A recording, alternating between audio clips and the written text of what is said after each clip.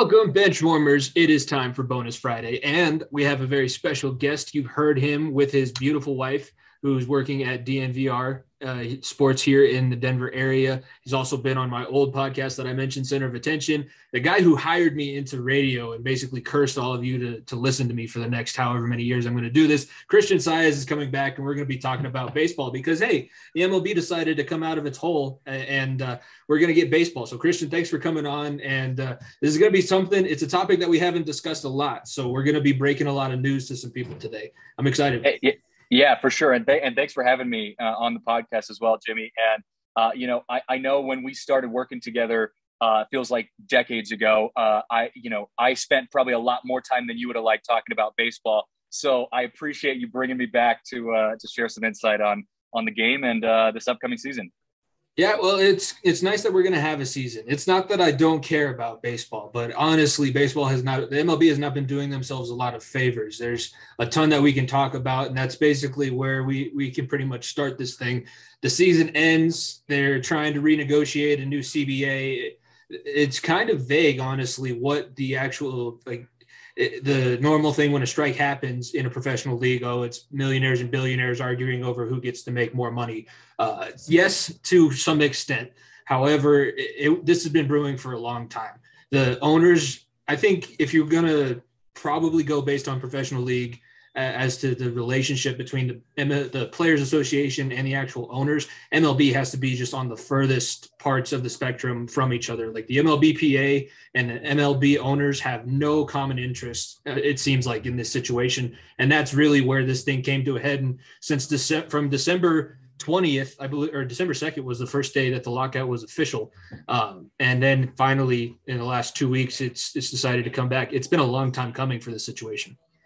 It has. And I think that actually was, in my opinion, kind of the biggest issue with this whole situation was how long it took to reach a resolution, yes, but also to even get the conversation and the ball rolling.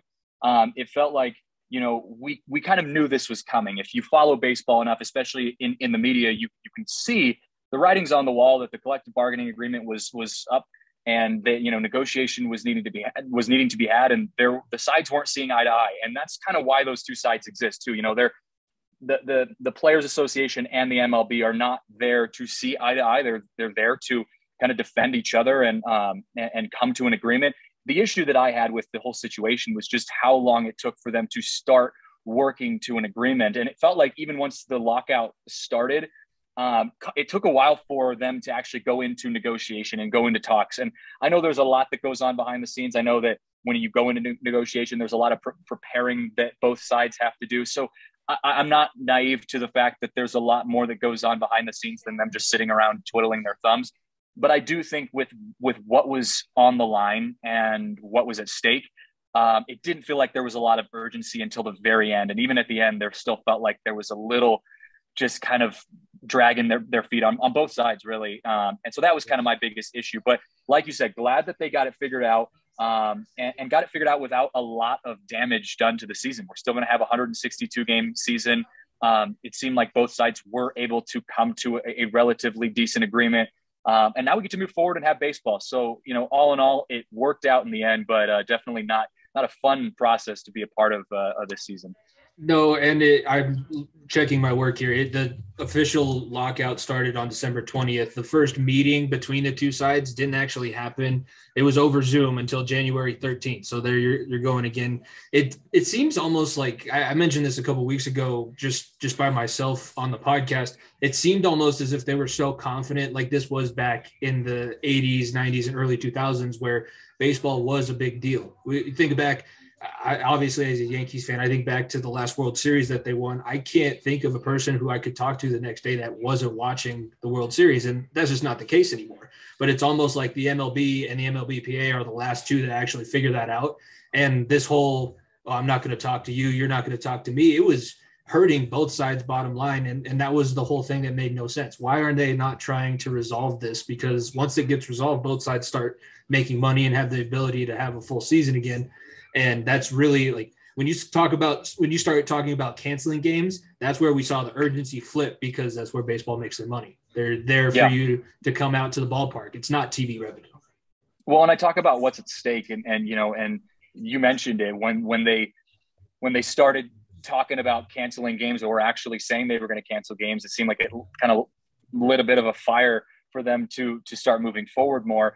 But I think one of the other things we saw that came up from these whole negotiations and the lockout and the situation that unfolded during the offseason was that the fact that people and fans are still very invested in baseball as a main sport. Now, granted, yeah, sure, it's not going to get the numbers that football and basketball get, and that's just never going to be the case again. But there is still a large majority of the population that might not even be diehard baseball fans, but still can appreciate baseball as a sport, still enjoy going out, getting a beer and going to Coors Field to watch their Rockies get smoked every single year. You know what I mean? Like, there's still we got Chris Bryant. We're going to be fine. yeah. You guys are good now. No, but there's still a population that really likes to be involved in this sport. And so, it showed that in a positive way. But I think on the flip side of that is, and the fine line that Major League Baseball and the Players Association were walking, is that you were in a position where if you start really canceling baseball games and cutting the season back, even just a week or a couple weeks, you're not only is your revenue going to go down in general on both sides, you're going to have to worry about back pay and all these logistics, but I think you really run the risk of losing fans, and some fans being lost for good. And I know when this happened decades ago, it took 10 to 12 years for Major League Baseball to really jump their attendance back to the way that it was before that lockout had happened. So I think Major League Baseball and the Players Association did a good job finding a way to kind of get through this without having any long-lasting effects on the game itself. But I do think they were running a pretty big risk getting close to the end there if they had ended up starting to cancel a week or so into the season. Yeah, and it just doesn't seem it honestly, I don't know how involved Manfred is when these negotiations do happen. It's difficult to put it all on one person, but there's not been not many people who are professional sports league commissioners that have been worse than Rob Manfred in his time. He inherited basically the end of the Barry Bonds and that whole steroid era, and has totally washed the game over to the point where I do think you don't really see a new baseball fan being created all that often, depending on where you live. The analogy on one of the sports stations here is that baseball is a regional market unless you're 6 teams. Think about all the national games that are televised. It's the Rockies versus the Dodgers, not the Rockies, excuse me, the Red Sox versus the Dodgers, the Yankees versus the Red Sox, or you throw St. Louis games in there because they're crazy about the Cardinals. Outside of that, like, you don't see the Orioles on national TV. It's pretty much a regional broadcast at that point. So you're not able to grow the fan base. And then, like you mentioned, canceling games, you're going to kill portions of your fan base. You're going to be left with diehard baseball fans. And I hate to tell you, they're old, and that generation of diehard baseball fans just doesn't really exist all that much anymore. There's so much out there to watch. I don't need to sit through a 3.5 hour, 11 inning baseball game that isn't going to really do much at the end of things because they play 161 more of these things. So there's a lot that they need to address, and it starts at the top. Yeah, and I think, you kind of talk about them trying to bring the game back up to its former glory. I don't think that'll ever happen, unfortunately, and that's honestly not always a bad thing either. There are still moments where, as a baseball fan, you watch a crazy home run derby, or you watch a really cool, a really close walk-off home run in the playoffs or the World Series, and you feel that excitement like you would feel in a football or basketball game. But really, baseball has turned into a sport where it's a casual sport. Like I said, you go, you enjoy spending a nice 80-degree summer day at Coors Field, drinking a beer, watching some baseball, and you might get lucky and it be a good game. And if not, you still have a good time. And that's okay. And I think Major League Baseball right now is really trying to focus on bringing baseball back to the glory days. And I just don't necessarily see it ever getting back to what it used to be, just because of the type of game that it is. You don't go to the Masters tournament to go watch golf and expect to see March Madness level excitement. Now, you might get that. Lundqvist isn't calling that like a basketball game. No, and you might have moments like that where someone just sinks a massive putt or whatnot, and just like in baseball, someone hitting a walk-off home run or whatever. But it's not, you don't go there expecting that. You go there, expecting to just have a nice casual enjoyment of entertainment. And and for Manfred and how Major League Baseball has kind of progressed, I just think there isn't really an identity right now for Major League Baseball. They've been kind of trying to, try new things here or there, say, okay, like we're making baseball fun again. Baseball is fun now. And then they don't let you, celebrate after a home run. And, and so it's like, there's just all these kind of back and forths. It's like, yeah, you can have fun, but you just can't do this or you can't do that. And I think that's part of also what, we're going to talk about a little bit today is how Major League Baseball is progressing and, kind of the future of what the sport looks like. And is that a good thing? Is that a bad thing? And, right now it's to be determined for sure. I'm still excited for baseball, but, I'm just not sure what it's going to look like in these next few years.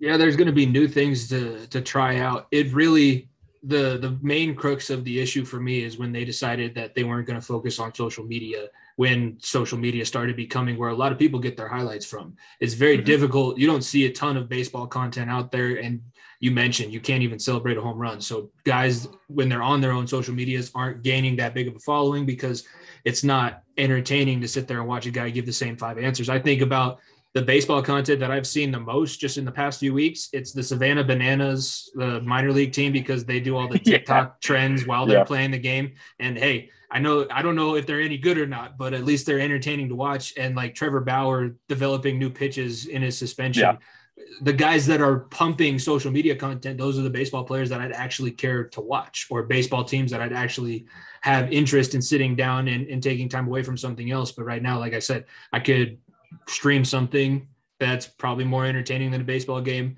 I could play a video game that's probably going to be more entertaining. So there's things that I just, it seems very tone deaf. I keep coming back to that. And it just seems like, oh, we're the MLB, we're America's pastime. It's baseball. Everybody loves baseball. Yeah.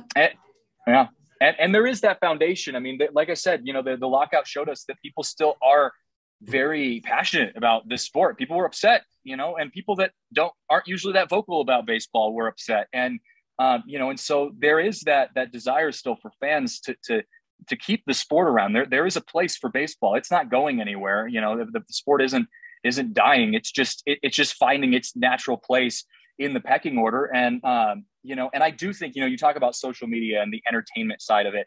I do think there are people working within the organizations, within, let's say the Rockies organization, or, in the minor leagues, or, even at the corporate level, working, in the social media world or in the content world. There are people that are advocating for that recognize that is the place for change. Fox starting a podcast for a Major League Baseball podcast, like stuff like that, where you're seeing that there are people doing that, but it always feels like there's only so far that they can go before Major League Baseball kind of doesn't allow them to go any farther. It feels like Major League Baseball, like at the highest level, there's kind of this wall, this barrier that's still put up, whether it be from an executive level, whether it be from, just the top of the food chain. It feels like there's a barrier up that's kind of not allowing that growth to happen beyond just kind of at the lower levels. And so what I really want to see is some of the Major League Baseball as a whole, from the top down, really get involved into that content and, creative, fun aspect of baseball to the highest extent. And I think if they can do that, you can start to build these fans that might not be natural baseball fans. And you talk about, baseball, like we aren't seeing a lot of new baseball fans popping up anymore. You're right. A lot of the baseball fans that are a lot of the people who are becoming baseball fans are kids who are getting born into a baseball family. Like when I have kids one day, my kids will be baseball fans because I'm a baseball fan and Marissa's a baseball fan. But we're not seeing people who aren't baseball fans then become baseball fans later in their lives. And I think that's an opportunity of growth where Major League Baseball can really lean into some of the fun parts of the game and some of the fun players like Javier Baez, Fernando Tatis, guys who play with a chip on their shoulder, which I don't think Major League Baseball likes that much. But if you let them kind of do that and be themselves, people will start liking baseball to a deeper extent again. It's a beautiful thing. And the fact, like the people that love the game love it because they understand how difficult each of the different aspects are. It may not be the most physically taxing sport. You're not going to have to be the best athlete when you play.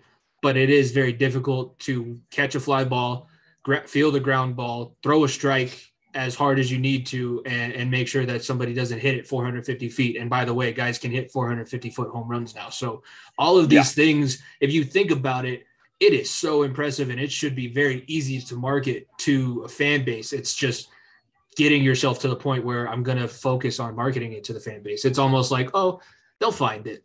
If they want to, they'll find it. It is really just like they haven't figured out their identity yet. There's bits and pieces that are there. You know, Major League Baseball does care about the content. They care about, you know, the making baseball fun. It's not like it's the Field of Dreams game was like their first thing that they did. 100%. Perfect example. Yes. And, you know, and there are things that they're doing where you're like, all right, that's on the right track. I just think it's about creating their identity to be that, as opposed to it just being something that they're kind of testing out, you know, like the Field of Dreams thing. Perfect example. That was phenomenal. And people who didn't care about baseball watched that because it was historic. It was awesome. Almost everyone who likes sports has seen Field of Dreams, whether you wanted to or not. Like that, it was an awesome example of how Major League Baseball took that step. But I'd like to see them consistently taking those steps and taking smaller steps in that regard as well. You know, you don't necessarily have to build a field out of corn and, you know, throw it back to a movie. You don't have to do that for everything. You can do it by supporting, you know, those smaller content teams throughout each different organization, or supporting the players that are leading by example in that way. And I think when it starts from, like I said, the top down, it can really have the potential of growing the sport. It's just a matter of making that a reality. So we're going to talk now about kind of the fallout of what happened monetarily, the luxury tax and the other things, player salaries, and the fact that revenue has gone up, but players aren't getting paid more. Nothing necessarily got really solved there. It's going to change a little bit, fluctuate a little bit. But the teams that want to put their investment towards getting better product on the field, and the teams who are really just there to make money, are still in that same camp. There was not really a whole bunch of shift in that regard. But the new rules that are happening, you worked in the minor league system. You were a PA announcer and called some games up there in Spokane for that organization.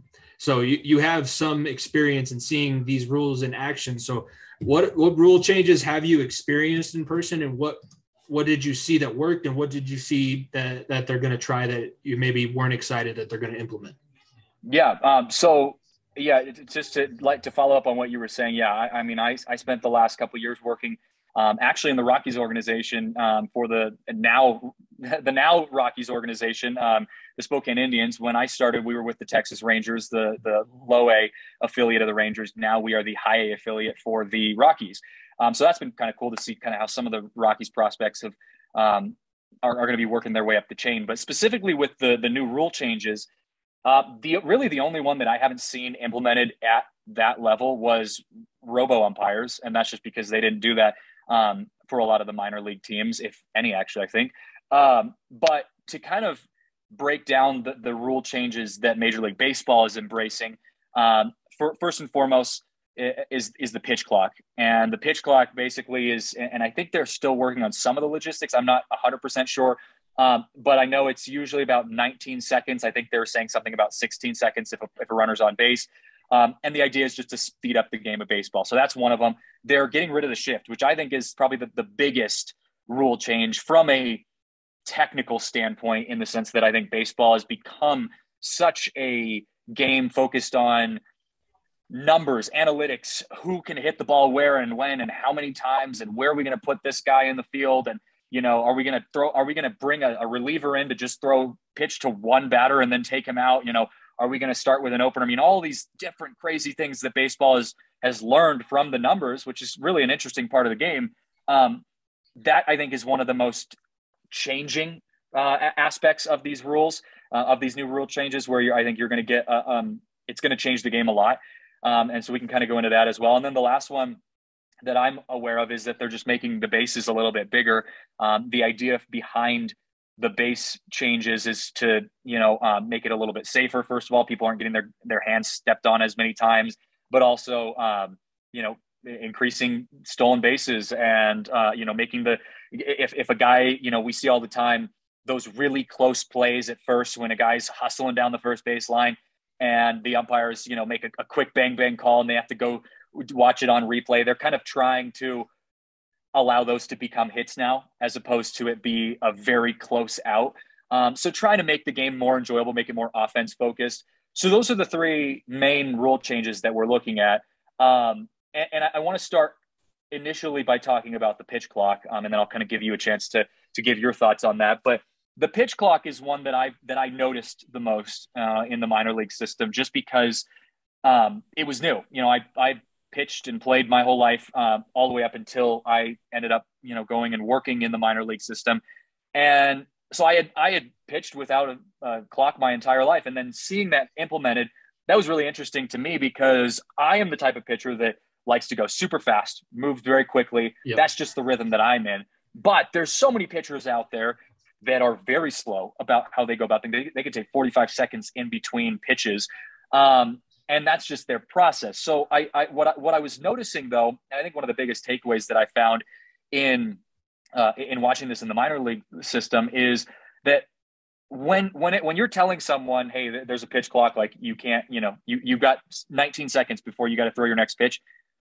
I guess it's initially a bit of an annoyance probably, but no one really thinks about it. Like once you get out there on the mound, the slow pitchers speed up, the fast pitchers just keep doing what they're doing. It doesn't really change anything. The biggest thing that I took away from it is that for me, it felt more, I wanted to kind of define it more as a play clock and not a pitch clock, because the biggest issue with it was that the pitchers might be on time, but the batters took a long time. Sometimes they'd step out of the box in between pitches. They'd take 3 or 4 practice swings. They'd, wave to their girlfriend in the stands. They were just having a good old time, and a pitcher's on the mound ready to go. And that, I think, is the biggest struggle, where it's like, hey, the pitcher might be ready to go within his time limit. The umpires need to really get consistent about keeping the batters up to date with that clock as well. Yeah, I was going to say any 2-hole hitter worth his salt is not going to just stand in there and let a pitcher throw a pitch every 19 seconds. That's kind of what they're there for.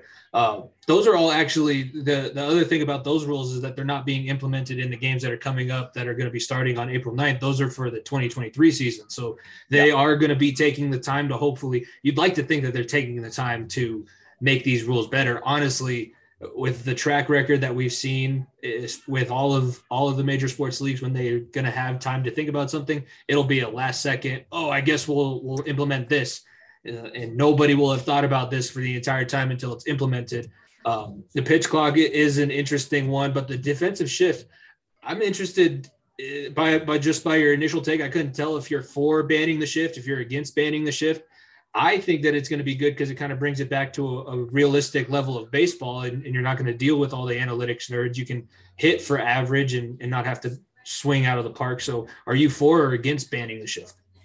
I agree with you, actually. I'm for it.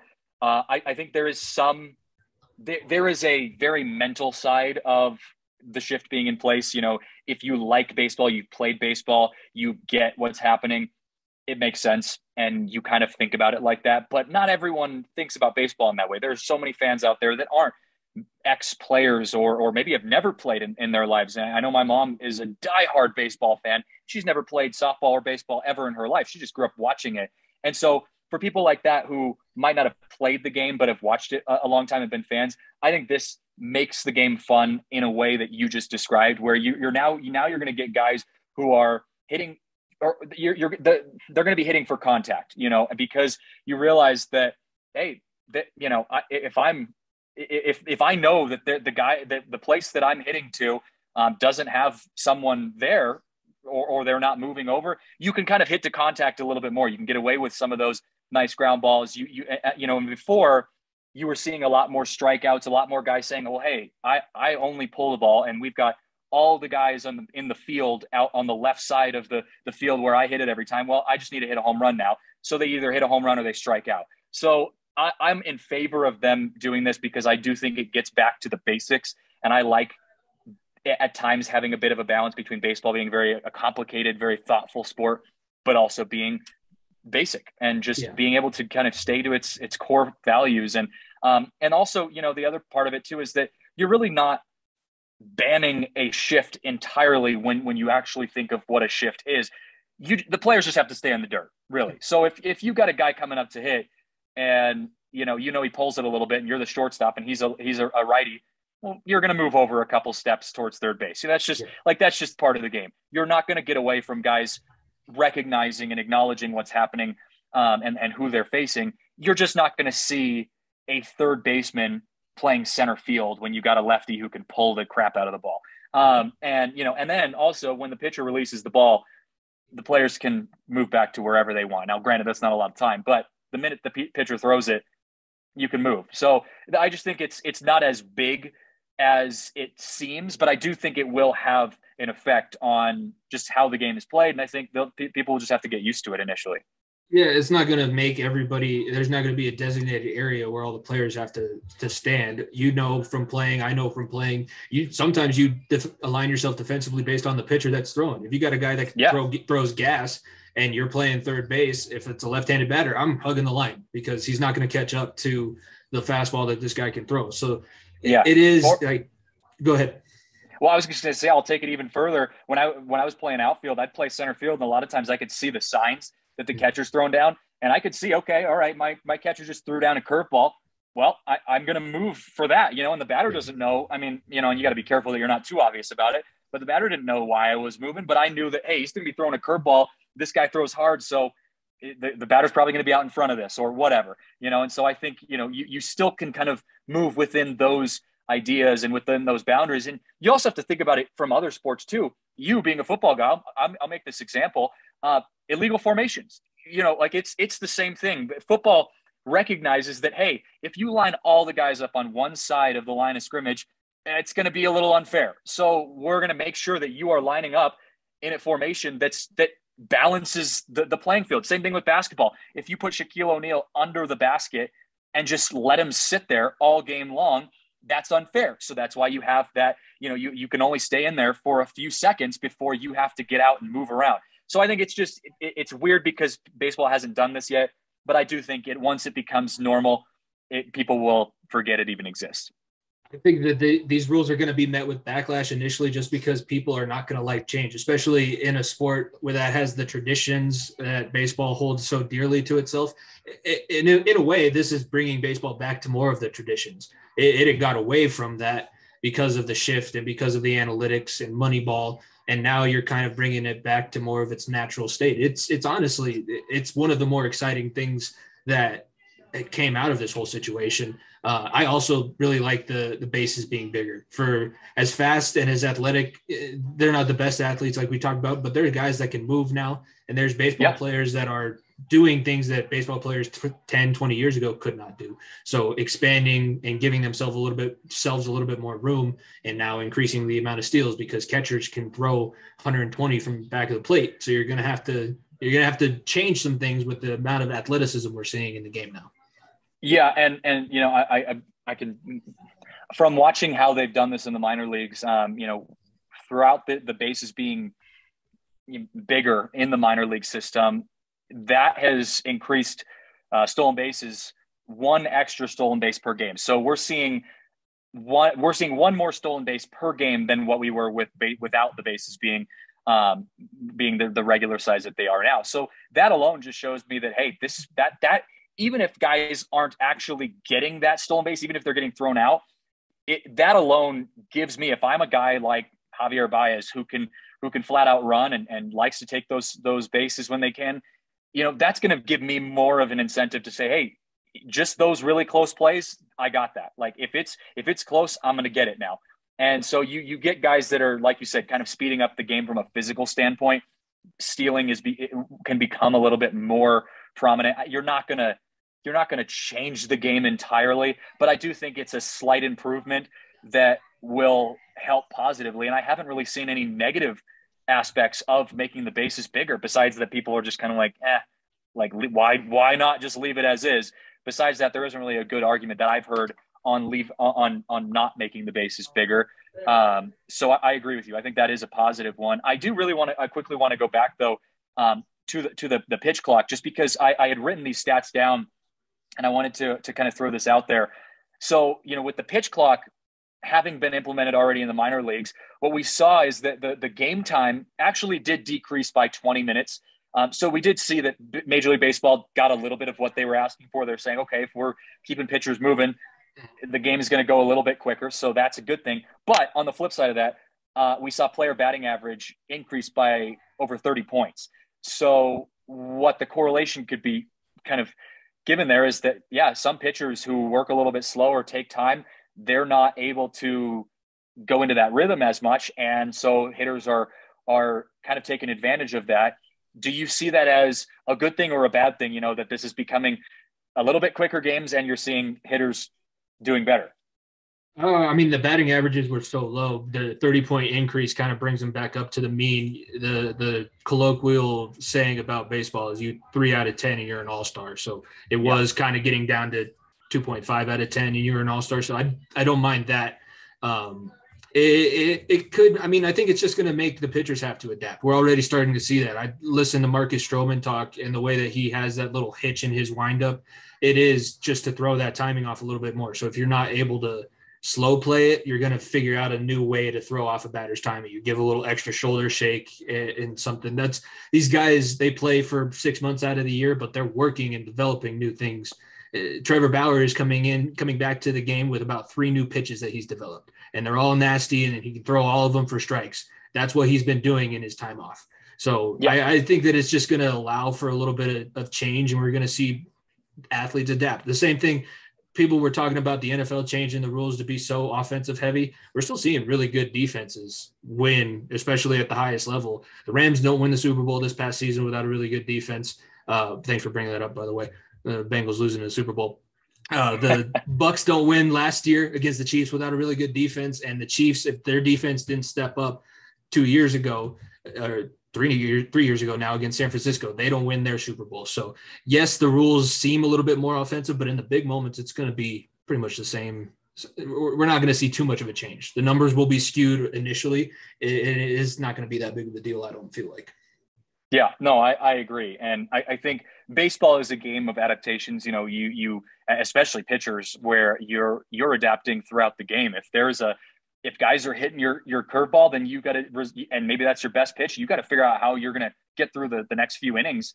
And that's just the way it is. So, I think it's like you said, people don't like change. The players, I think, are probably less concerned about this kind of stuff because they're just going to go out and play one way or another. It's more of, I think, on the fans just kind of feeling like, I don't really want it to change. I don't want new things to pop up. I like the way it was. But that's just part of the game. And just like football, you mentioned that. And I do like that baseball feels like they are recognizing, or Major League Baseball feels like it's recognizing offense being a driver of the enjoyment of the game. Don't get me wrong. I'm a pitcher. I love watching a pitching duel, but if you have a game 7 of a World Series and you've got a ton of fans that maybe aren't, or a ton of people watching that maybe aren't huge baseball fans, and it's a, 2-hit pitchers duel, that might be cool for me. Yeah. I would enjoy that, but the fans probably wouldn't like that as much. So people want the home runs. They want all that. I like that baseball is trying to kind of get back to, creating a more offensive-minded approach. And speaking of that, I wanted to kind of talk about a potential, not rule change, but something that is actually kind of included almost in fine print in the new CBA. It's tentative. It's something that they're going to start discussing, but it's the idea that if the All-Star game was to end in a tie in the 9th inning, that they would then resort to a home run derby after the All-Star game, after the 9 innings have been played in the All-Star game. They would go into a home run derby to decide who wins the American League or the National League. What are your thoughts on that? I mean, it's a shootout. Like, now you're just copying hockey, and that's not the professional league to copy. People hate shootouts. And see, I see, and I saw that, and I'm like, that's sick. Because don't get me wrong, like, the All-Star game is the only All-Star game, in my opinion, in all of professional sports that actually is enjoyable to watch, or at least has some sort of value from a fan base. Like football, the Pro Bowl is just garbage. It's like not if you're a diehard fan, you watch it just because it's more football. But like that's I the only. don't. It's You not don't even even. football. Yeah, They legitimately didn't tackle Mac Jones for 50 yards this year. yeah, It's not football. exactly. I don't watch. It's not. No, you're right. You're right. Yeah. It's so. But so Major League Baseball. Don't get me wrong. It's fun to watch the All-Star game, and there is a bit of that. Like, well, like if it's a really good game, like I kind of want to see it finish. But let's be honest. We all the thing we all enjoy most is the home run derby. And if you get to a tie game in the bottom of the ninth, and or in the in the top of the 10th, I should say, and I have the opportunity to watch more home run derby, especially in a chance where you're going to get a new home run derby champion type of thing that wins the All-Star game. I'm on board with that. Throw me some more home runs. I have no idea how that would work from a logistical standpoint. I don't know what that would look like on paper. But just how many the idea guys do you of that think are going to be able to play a full game and then go out and compete well in a home run derby? Exactly. That's what I mean. I don't know what the logistics of that look like. Yeah. But like I said, it comes back to the more home runs, the better. I'll take it. Aaron Judge and Giancarlo Stanton are just going to be transferred around teams that are in extra innings a lot. If it stays as just the All-Star game, I'll be okay with that. I think that's something like the fact that the All-Star game also decides who's home and away in the World Series. I don't even know if it still does. That it used to be the case. Yeah, I don't think it does anymore. Yeah. That's another thing that makes it cool. So I'm okay with it that way. Honestly, I don't mind the California rule for extra innings. I like having the runner start on second, especially now that we're talking with no shifts. It makes a whole lot more sense to do that with no shifts because you're having the ability to move the runner around or possibly get a stolen base. So I would much prefer that over the home run derby as just an extra innings rule in general. But for the All-Star game, those guys are all going to be power hitters anyways. So I'll take it. We watched I didn't catch Vladdy Jr.'s home run that he hit in the All-Star game because we were actually Nico and a couple of our buddies from high school went to the All-Star weekend since they moved it to Colorado this year. Oh, yeah. So I didn't catch it, but I did find the guy who caught that ball. And I will tell you, that's the easiest conversation with a complete stranger that I've ever started in my life because we were all excited. He caught the home run ball. I was like, hey, I'll buy you a beer if you let me hold the ball and take a picture with it. He's like, yeah, cool. No, you're going to buy me a beer? You just grab it and run. Get out. I could, but Yeah. I enjoyed the guy. I got him his beer. He gave me a picture with the ball. So I think that situation and that setup at the All-Star game works. It seems a little kind of hokey pokey to me if they implement it in every single game.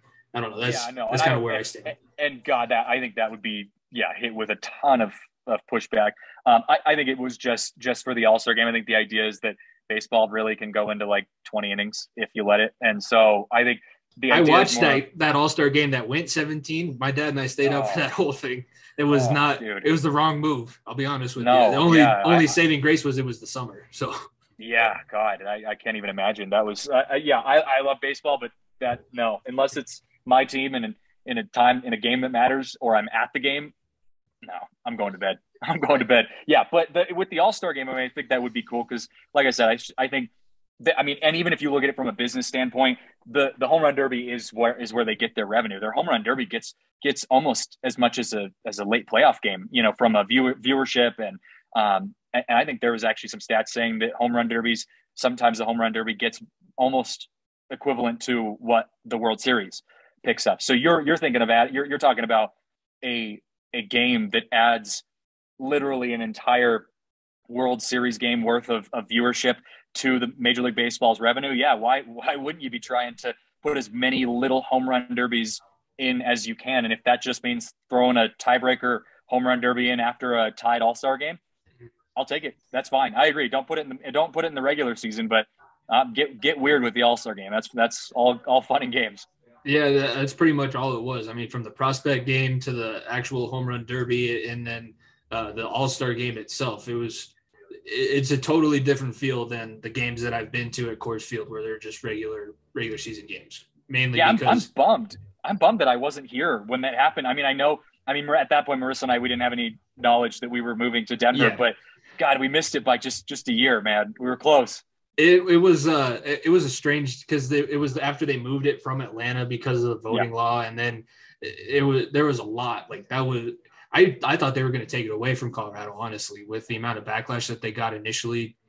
So it was a cool experience. I don't think we're ever going to get another one, or maybe we will in another 15 years. That's about the timeline that they gave. But yeah, I mean, Dude, it was almost as surprising as you guys getting Russell Wilson. Like, you kind of woke up one day and you were like, yeah, "Wait, we're getting an All-Star game this year? Like, what? yeah. What? We Why are we getting the All-Star game?" we were on our network at that point, and Nico and I didn't even know it was happening, that it got switched to Colorado. And then we got a message in our network group chat, and they're like, "Oh, you guys are so lucky. They just moved it to Colorado." I was like, I texted Nico. I said, "Is this true? Like, they know the Rockies suck, right?" Yeah, right. It's not give it to a sucky team, man, because that like it gets the fans out there, because the people in Denver, we want something to cheer for. Like I was telling my mom, because I really wanted to go to opening day on the 8th, and I can't because Marissa and we've got a wedding we're going to in Nashville.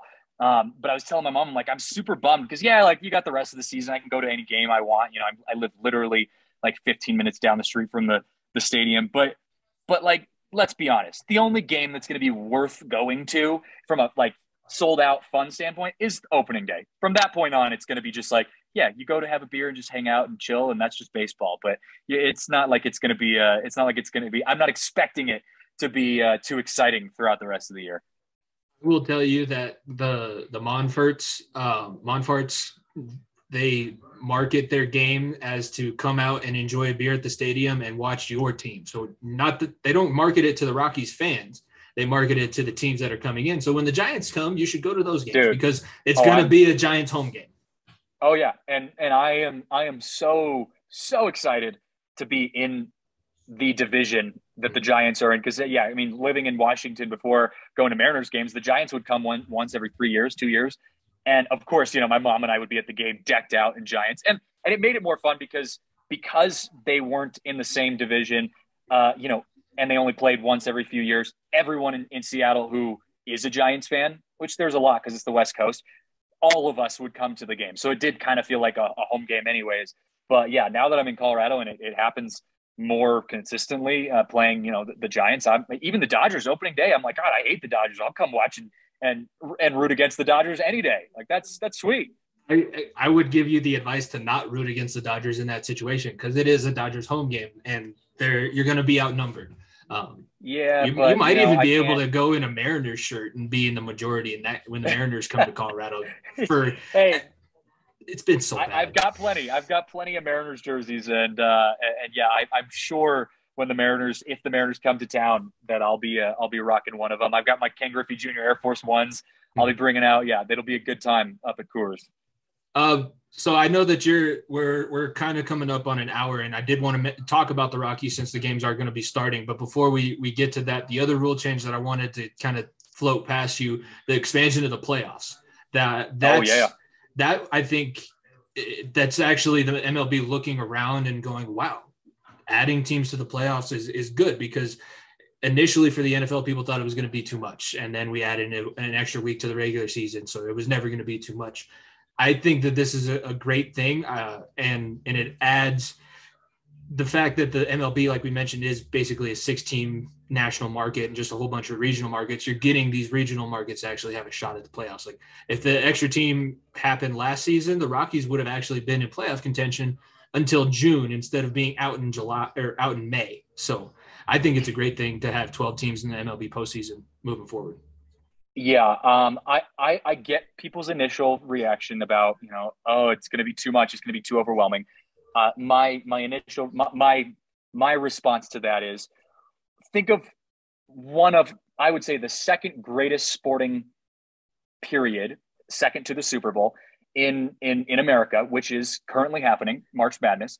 Think of how many teams play in March Madness. So granted, it's a different format. It's a bracket format. You have, you know, it's a one and done. Baseball is obviously not like that. But if you actually look at it on paper, basketball or March Madness, I mean, from a logistical standpoint, I mean, there is a ton of teams, a ton of games. I can't even watch all of the games at the beginning, and all of them are good. You know, it's like every single one of them, I'm bummed that I didn't get to see that specific random little team play or whatever. But it's one of the greatest sporting tournaments in the world.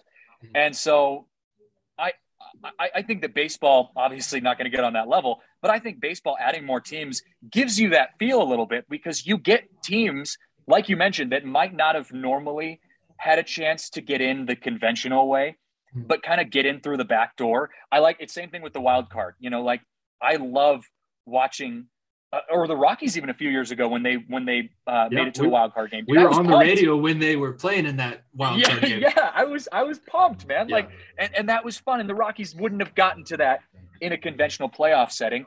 And it allowed that to kind of happen. And you see it in basketball, March Madness. You see the St. Peter's, you know, coming out here, and who the hell are they? Or Eastern Washington last year, you know, when they put up a fight against the number 1 seed team and almost won.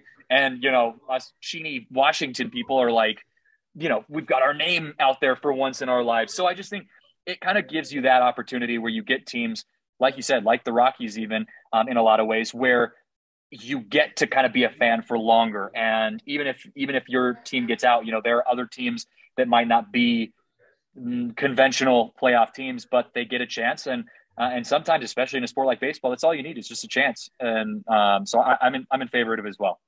Yeah, I mean, the more chances for an upset to happen, the more likely there is going to be one that does happen. And the Rockies have never won the NL West. They've never made the playoffs as the division winner. That one time that they made it to the 25 years or now 27 years, no NL West titles. It's always been the Dodgers and the Diamondbacks won it the season that the Rockies made it to the World Series. So yeah, if any fan base should be excited about it, I guess it's the Rockies. But honestly, I gave you the assignment to try and look at the Rockies and see if there's any kind of hope. But what are we doing? We're giving away Trevor Story and Nolan Arenado. So the conventional wisdom there says, okay, we're tanking so that we can get better in the future. We paid $50 million on Nolan Arenado's contract. We let Trevor Story walk in free agency. Oh, and then we just spent $230 million or whatever it is to get Chris Bryant in here, who's a nice player. I think Nolan Arenado is a better player at this point in his career. Chris Bryant's old on the backside of his career. You're getting probably 4 years out of Chris Bryant. So what are the Rockies doing? What's happening on Blake Street? Dude, I do not like the move. As a now Rockies fan being here, obviously not to the level of the Giants, but like as being here, living here, following the Rockies, I don't like it. As a Giants fan, I love it because, hey, I get, you know, Chris Bryant, who is a Giant, and he was with them when they, you know, had a phenomenal season last year. So let's go, like, bring him here. But for the Rockies, I just think you spend way too much money, and I agree with your point, for a guy that's just not – he doesn't have the longevity. It actually really feels like a lesser version of if the Broncos had ended up getting Aaron Rodgers. You're going to end up giving up a lot to get a guy who's good, sure, and has a big name, but he's definitely on the quick downhill of his career.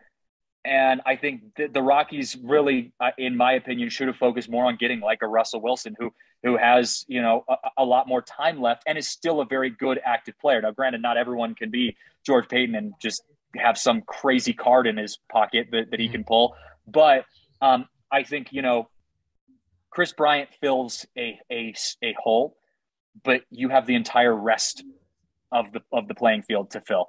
And so you spend a lot of money that you could have spent rebuilding, and you spend it all on one or two guys. Ryan McMahon, another one who's I'm glad that the Rockies are going to stick with, but are you rebuilding a team with those two guys? No, you're not. And that's just kind of where I'm at with that. And so, you know, I'm cautiously optimistic because, like I said, my Giants, you know, last year they were able to kind of put together this historic, literally the most wins in the history of baseball in one season run with guys that are minutes away from retirement and no one knows who the other ones are. And so, like, you know, if the Giants can do that, anything can happen. But I'm cautiously optimistic, or I'm cautiously hesitant, I guess I should say, about the Rockies this year and just the foundation that they have to be able to put it together as a complete package. So as somebody who's kind of got an outside perspective, do you believe in kind of the Coors Field curse or the Mile High curse?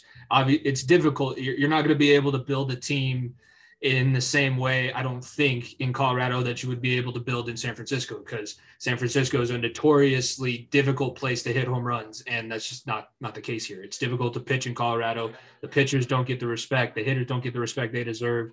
Todd Helton, Larry Walker are guys that are just seen as getting to the Coors Field bump. Do you buy into that? Do you think that the Rockies could maybe put together something similar to maybe a Giants type roster, or is this a place where you're going to have to build up a bombing lineup and hope that you win all your games at home and you can hit on the road as well? Because that's basically kind of the two schools of thought.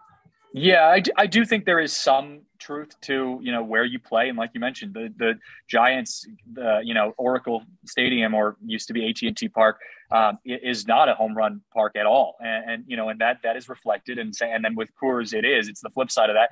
And those do play a factor because, you got to be able to have a pitching staff that can manage that if you're playing at Coors.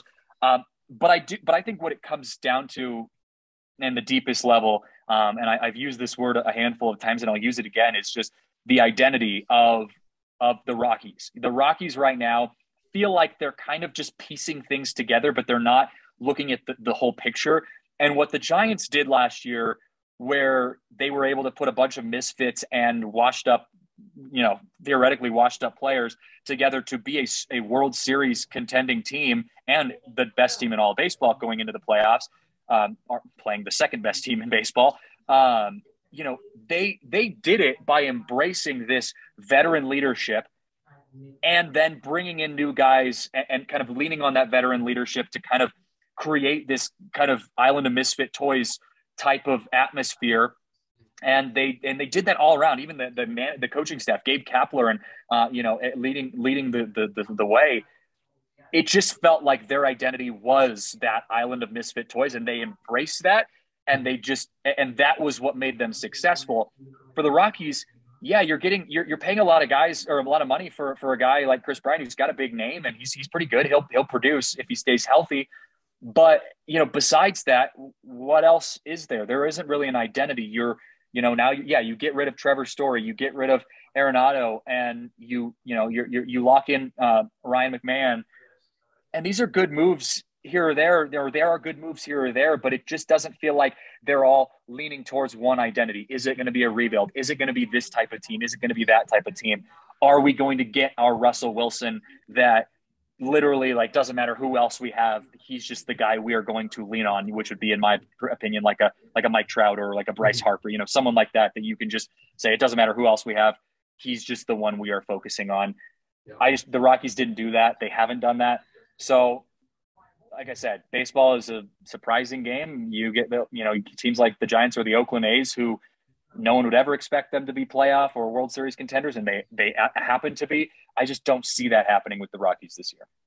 Yeah, they take on, but I like Bud Black. I like Bud Black as a person. I think he'd be a decent coach. He obviously knows what he's doing. He's been around for a long time, but the team has taken on his personality, and that almost seems like a detriment at this point too, because Bud Black is a go with the flow kind of guy, and the players, you got the Kyle Freelands that are hearing everything that the media is saying about this team, and it's warranted because we just laid it out there.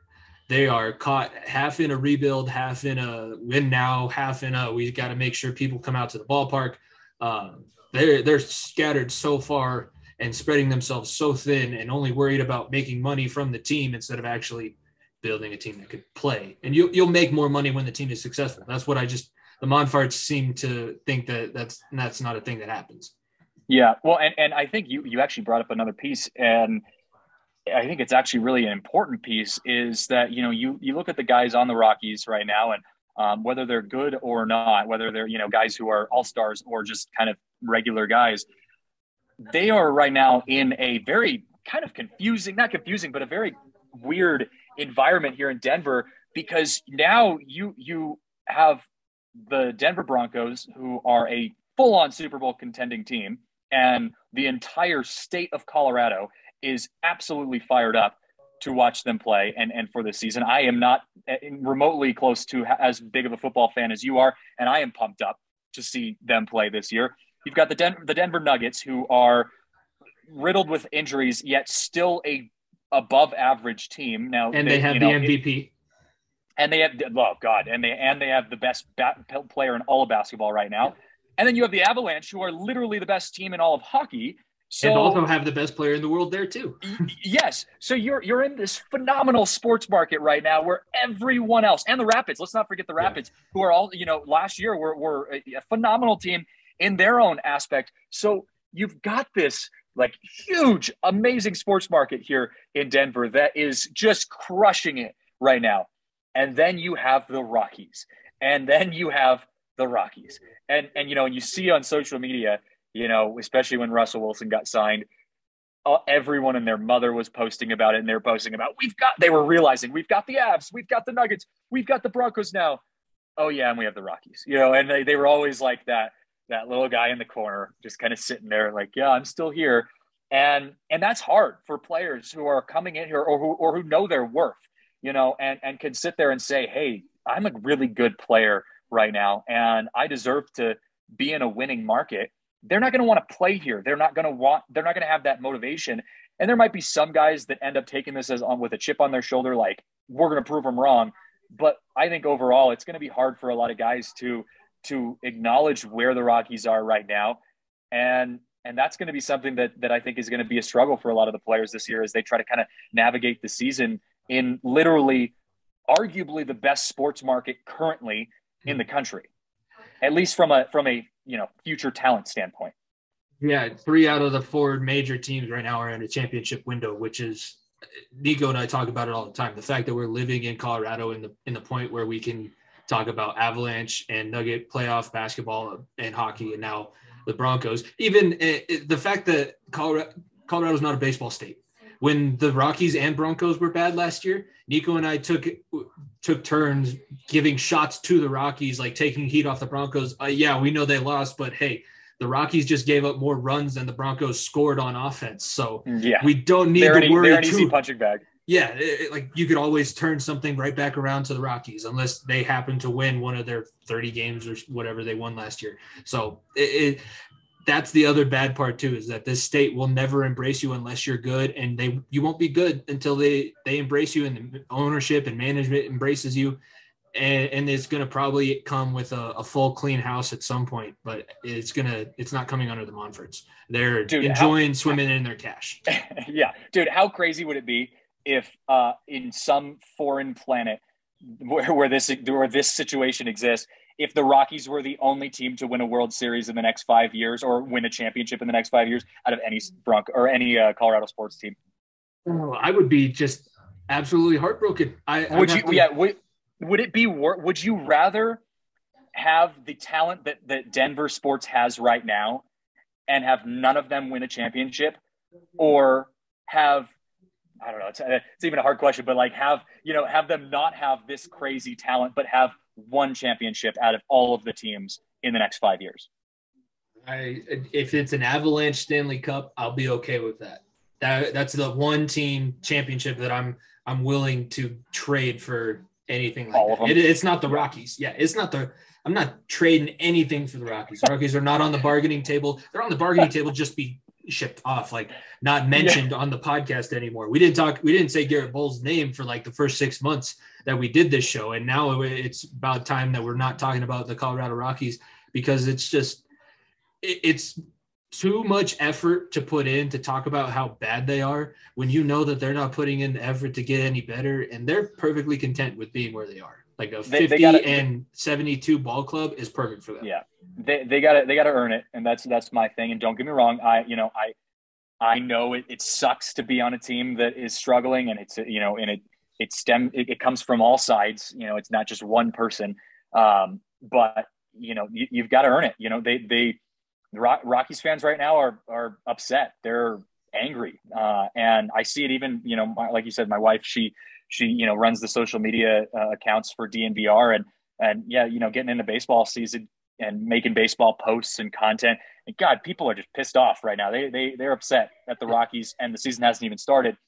And I get that that's hard on players and on coaches, but you also have to recognize that you've got to earn it. And whether you take that upon yourself or you take that upon yourself, your collective as a team, they've got to start taking those steps, to get back into the picture again. And, and if, let's say, for in some miracle, they're a playoff contending team this year, it's going to be the greatest thing. I mean, we will literally be the greatest sports market in the country. And we already, I feel like, are in this moment currently. But I mean, if the Rockies can just get into a playoff contending spot, I would make a good argument that Denver would currently be the most talented overall sports market in the country. I think the only other market that you could talk about having the same amount of success in as many sports would be Boston around the late 2000s, early 2010s, when the Red Sox were competing for a while. The Bruins won their last Stanley Cup during that period, and Brady was in New England, unfortunately. Yeah, no, and I mean it more of just like in right now, currently. You could make the argument that there's nobody else LA close currently.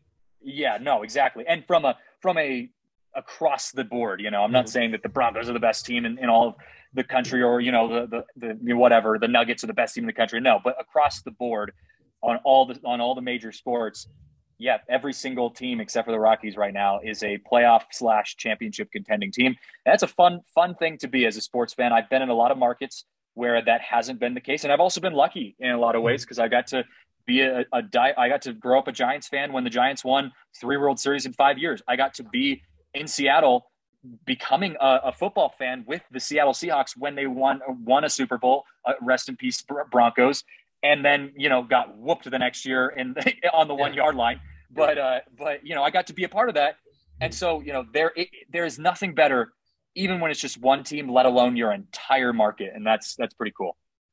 All right. So before we wrap this thing up, I need your predictions for the MLB season. It's obviously we're recording this late March, and these aren't going to be coming true until the end of October. So I need your AL champion, your NL champion, and who is winning the World Series as it sits currently for the 2022 MLB season. Whew. Oh man, I knew I was gonna throw this one at you at the end to try and stump you. No, that's okay. I think I've got a decent idea. AL champion, I got to go with the Red Sox. I like what the Red Sox have done so far this offseason. They've made some moves, and they're still good. They were a good team last year. They're going to be good this year. I think they have what it takes to be that top team. I think on the NL side, I hate to say it, but the Dodgers are still a legit force. And, I think in the NL West, I'd love to say that the Giants are going to be able to put together a season that they had last year. I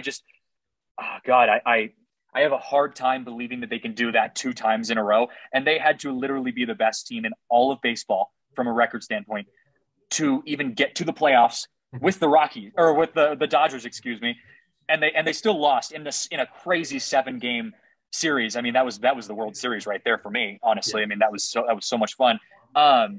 But, I just, for it being that hard and them being that good last year, I can't see them doing that again. I just can't see them being on that level, even if they are still good and still a playoff team. So I got to give it to the Dodgers. I think it's going to be Dodgers, Red Sox, and I think we go again. ESPN is going to be very happy. The Dodgers are one of those teams that at this point, teams have to prove that they can beat them and be better than them consistently.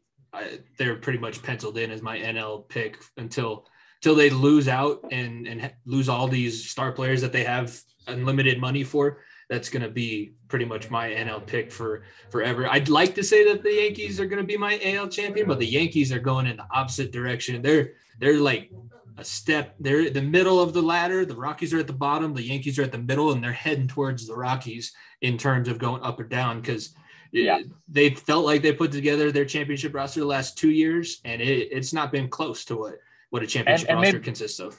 And maybe they need to change it up a little bit because you're right. You got Stanton and Judge and, these guys, Sanchez, who are studs. I mean, these dudes are rock solid. I remember when we were in Gunnison and on the talk show and we were talking like, the Yankees, like they're the team right now. It doesn't get any better than what they have put together.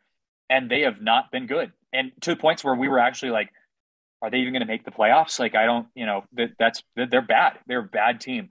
So for your sake, I hope they can maybe figure it out. But for the rest of the world's sake, I hope the Red Sox can keep on rolling. We already had a decade where we didn't win, our first decade in like 110 years where we didn't win a World Series championship. So I think we'll live with a couple more years of mediocrity before we buy our way back to championship number 28. Yeah, you guys just keep spending money, and the rest of us will just keep trying to win. That's basically how baseball works. 6 teams spend money, and everybody else is just trying to pick up the scraps at the bottom. They're all just watching Moneyball over and over and over. Yeah, how do we do this? Call Jonah Hill. Billy Bean. Yeah. Call Jonah Hill right now. That's not him. I don't care. Same thing. Yeah. Man, this has been a lot of fun. Thank you for jumping on. And, we haven't had any baseball content for a long time. So this was long overdue. I appreciate you coming on. And we'll have to, I'll make sure Nico and I pay attention a little bit more when baseball actually starts heating up. Maybe we'll have you on in the summer again to kind of recap midway through the year when NFL is not quite started yet and basketball and hockey have passed. But I can't tell you how much I appreciate you jumping on the show, and it's always a blast. It's reminiscent. I feel like I'm back in Taylor Hall in the studio. Right. Hey, dude, it doesn't get better than that. And yeah, I got to make a deal with you though. If the Rockies are in first or second place in the division by All-Star break, you got to have a Rockies segment in your show every week. I think that's a fair wager. I'll go ahead and take that action. I think you're pretty safe now. But if they're in first or second place, come All-Star break, you got to start following the baseball a little bit more. I think that's a fair trade to make. I'll go ahead and put money. I'll put my our stake behind that. I like that bet a lot. There you go. Well, hey man, it's been a pleasure. Like you said, brings us back to the good old days. But it's always fun to come on and talk about baseball. And we'll have to come catch a Rockies game at some point and have one of those good old Coors beers at Coors Field this summer. Yeah. Real quick before we jump off, do you have anything that you want to let people know where they can find you? Any projects that you're working on? I know last time you're kind of gonna try and put together some things yourself. You got any projects or anything that you've been working on recently? Hey, for me right now, it's just I've been taking some time finishing up. I've just finished my master's, so I've been taking the last month or so to just be studying a lot, which has sucked, but it's done now. So now I can kind of really get back into the swing of things, broadcasting wise, and start to put some stuff together. But really, what I want to do is just I really want to hype up the Denver sports media market right now, and I know my wife is a part of it. You're a part of it, but like just the excitement right now that's in Denver, I can't stress enough. I mean, being from out of town, having just moved here a few months ago, it's super cool to see how everything has come together and the place that we're in. And like I said, even if none of the teams win a championship, just the fact that we get to be in this and talk about this and be excited, embrace it. Follow as many different sports media people as you can, accounts here in Denver, and just embrace this excitement that we have right now, because it's rare. We're blessed, and I'm just excited to be in it right now. Couldn't have said it better myself. Well, thank you everybody for tuning in to this special bonus baseball edition of the Far End of the Bench podcast. Be sure to follow at FEOTB Pod on all of our social media. Subscribe to our YouTube channel. You'll be able to see this video interview on our YouTube channel, so be sure to subscribe there, and let Christian know what you think about his predictions, or way too early predictions. Hopefully when we have him back on, he'll be able to respond to some of your comments. So comment on there, and catch us coming back to you on Wednesday. Nico makes his grand return, coming back next week. So for the Far End of the Bench, myself, Jimmy Pilato, and our guest this week, Christian Saez, thank you very much for tuning in. We will catch you guys next time.